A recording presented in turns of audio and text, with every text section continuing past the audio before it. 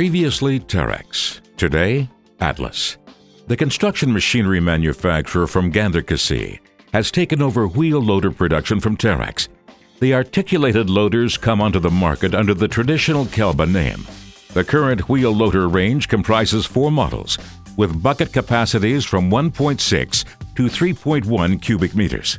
Die Motoren, die bei diesen Fahrzeugen eingesetzt werden, dabei handelt es The engines used in these machines are the Perkins 4.4-liter 74.5 kilowatt, which is used in the L160. In the other 3 models, we use engines from Cummins, the 6.4-liter 119 kilowatt.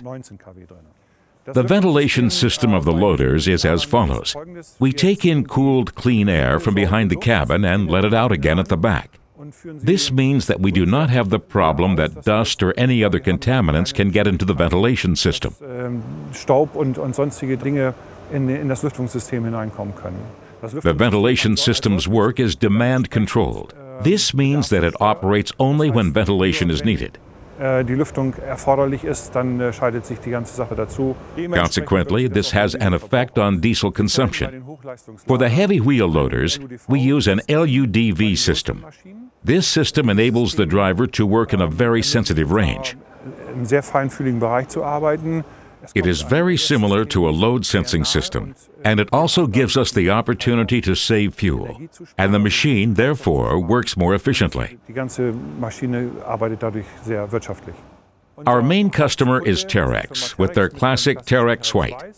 Furthermore, we also have the color blue as the company livery for machines with the Kelba Atlas label.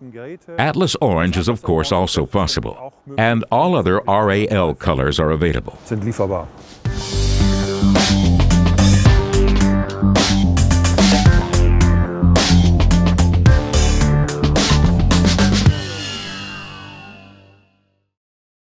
Balforum 24 TV. Construction in motion. www.balforum24.tv